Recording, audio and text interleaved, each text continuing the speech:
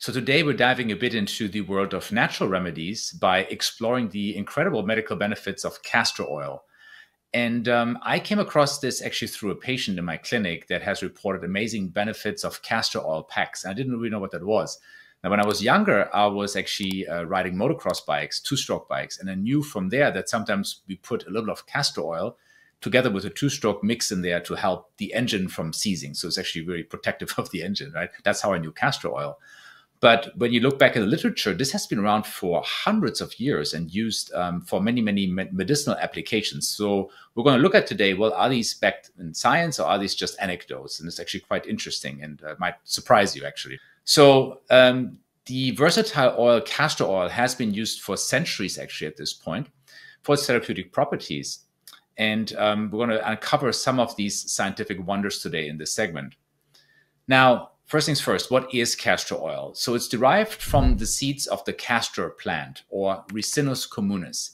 And castor oil is a multi-purpose vegetable oil known for its very unique composition.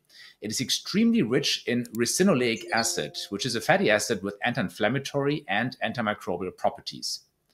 So let's start with skin properties here.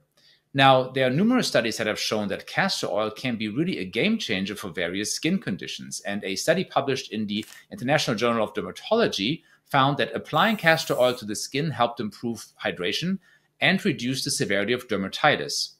Now, that's quite profound because, you know what, for dermatitis, what we usually use are things like corticosteroids and other things, and then very thick emollients after that. So castor oil has inherent anti-inflammatory properties, so kind of similar to a steroid, I suppose, but also it is very good. It's a very thick oil when you see this stuff. It's really, really thick and difficult to apply, actually, but it's excellent as a moisturizer because it locks in the moisture and the water in the skin and prevents it from evaporating. So it's really good at that. And castor oil has also been used to improve the appearance of wrinkles and decrease the thickness of scars. Now, I would always be cautious here because when you use a product cosmetically, when you use it on your skin, always start with a very small area. And of course, always talk to your doctor pharmacist. As a aside also here, if you're currently pregnant, so pregnant women should not use castor oil, certainly not internally, because you can also drink this because it can cause uterine contractions. And that could be very dangerous if it's, of course, in the wrong part of the pregnancy. But again, it's been used for many, many years. And if you're not pregnant, if you're healthy and you don't have any other conditions, it's worthwhile trying this on your skin. But again, very careful. Also keep in mind, if you do it in the skin of the face, sometimes people do get blocked pores and breakouts and all that. So, but always use it in very small areas first before anything else. The next point of improvement that we see with castor oil is joint pain and inflammation. Now, a common concern for many people, especially as we get older, or people that are very active, athletes, and so on. And research published in the Journal of Naturopathic Medicine highlights the anti-inflammatory effects that a castor oil pack can have. So these packs, when they are applied to the affected area, were found to significantly reduce pain and inflammation. And that is really interesting. So these castor oil packs, again, you take some a cloth, you drain it you drench it with castor oil, and you locally apply it to the area. And that can, you know, over a certain period of time, really be tremendously helpful for pain and inflammation. But furthermore, castor oil packs can be used externally to help with internal things like, you know, irritable bowel disease, constipation, and so on. And that's a very interesting fact for me. You know, again, I always, as a primary care physician, I'm thinking of medications you inject or that you take as a pill.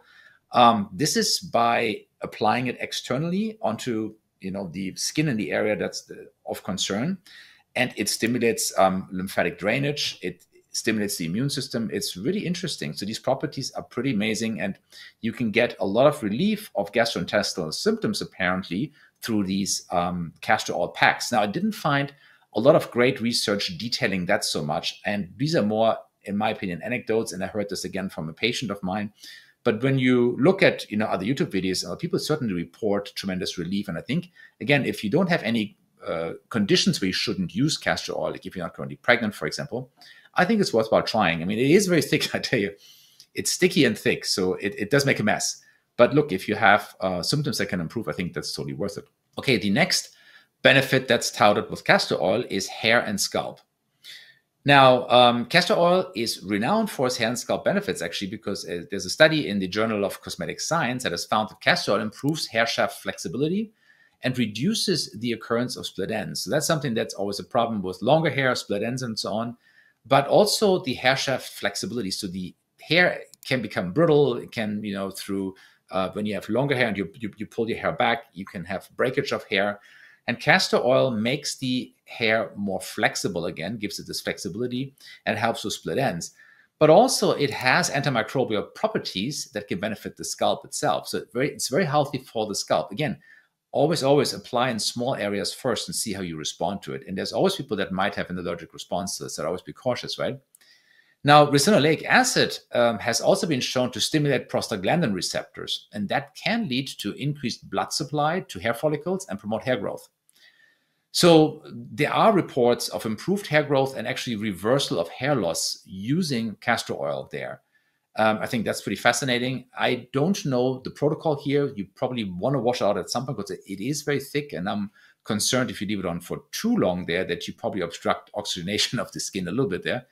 But that is, I think, fascinating that these things have been reported. Again, didn't find a great study on the reversal of hair loss, but there are many reports that show this. Keep in mind also, when we look at studies, yes, there are some studies, and I'll link them at the end of the video. This is a oil that's been around for many years. It's very reasonable. There's no patent on it, right? You will not have someone spend millions of dollars and do a very big, double-blinded, placebo-controlled studies, as we know this from a pharmaceutical or medication, right? Because the money is just not there to do it, because no one then can claim, hey, this was my study, here's my patent, let me make some money on castor oil. I don't think that's going to happen. So when the industry, or if you're a primary care doctor, criticizes you, says, well, I just don't have enough research. This is a natural remedy.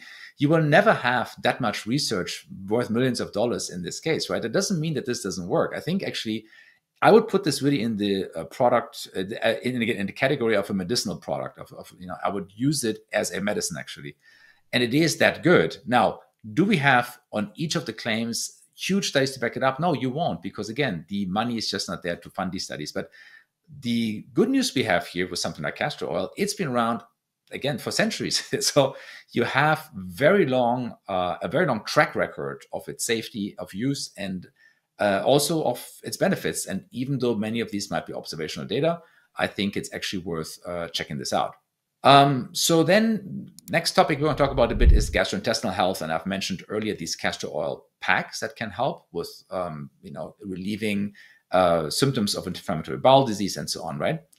But you can take castor oil orally as well. And here I would caution again, if you're pregnant, certainly don't do this, because it will cause uterine contractions. However, starting with very small amounts, and we're talking about maybe a quarter teaspoon to half teaspoon for occasional constipation, maybe something, talk to your primary care doctor first, that might be helpful because it acts as a stimulant laxative and it works extremely well.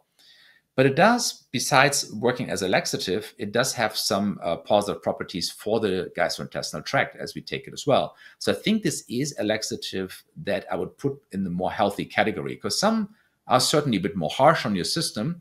This might be something that might work. But again, the dose is the key, and you can certainly overdose here.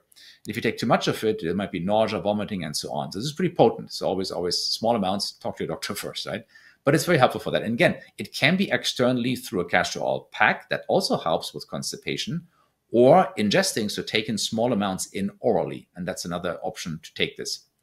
Now, a review in the European Journal of Pharmaceuticals and Medical Research suggested that castor oil can help relieve constipation by promoting bowel movements. So this has been documented and studied and works quite well. Again, always caution people to start really with low amounts here.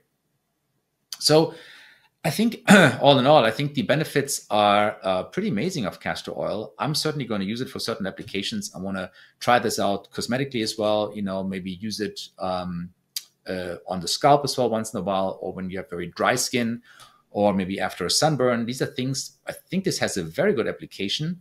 But also thinking of a castor oil pack, again, you want to talk to your own physician or to your pediatrician if you use it for your children. But this is milder than I would say many pharmaceutical products are for sure. And again, the benefits are amazing. The anti-inflammatory properties are very real. It's been studied and documented. It has some antimicrobial function as well. So, if there's any skin conditions, fungal, bacterial, this might help. Again, always use small amounts. But I think this is an oil that has such a great history for medicinal use throughout such a long period of time that I think this is very promising. And I think using something like this, at least in addition to other measures you might take, especially used cosmetically or occasionally for pain and constipation, is something worth considering.